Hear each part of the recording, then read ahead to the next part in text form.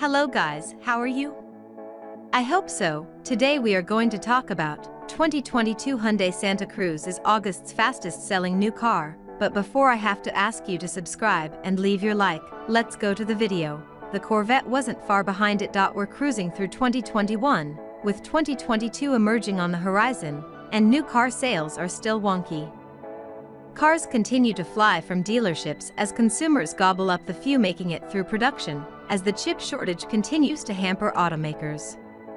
But not all cars are selling as quickly as others.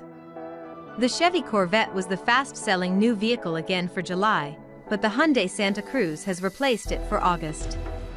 The data comes from iSeeCars.com, and it showed that cars began selling much more quickly in August than before.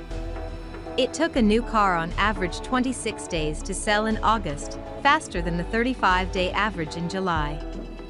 That's a measurable amount of shrinkage, and it could be an indicator of a worsening chip and parts shortage that is hitting the industry. Cars like the Santa Cruz are leading the sales bonanza, taking an average of just 8 days to sell. Right behind it in August was the Corvette, which needed 8.3 days on average. The microchip shortage is showing no signs of slowing down as major automakers continue to halt production, leading to lower and sometimes scarce inventory levels, especially for the most in-demand vehicles, said iSeeCars executive analyst Carl Brower.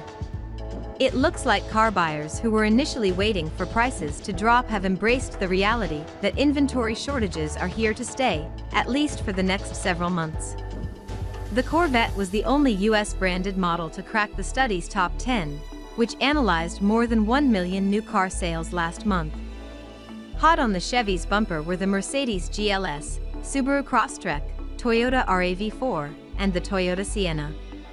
The top 10 fastest-selling cars took on average less than 10 days to sell, a trend that looks like it will continue for the coming months.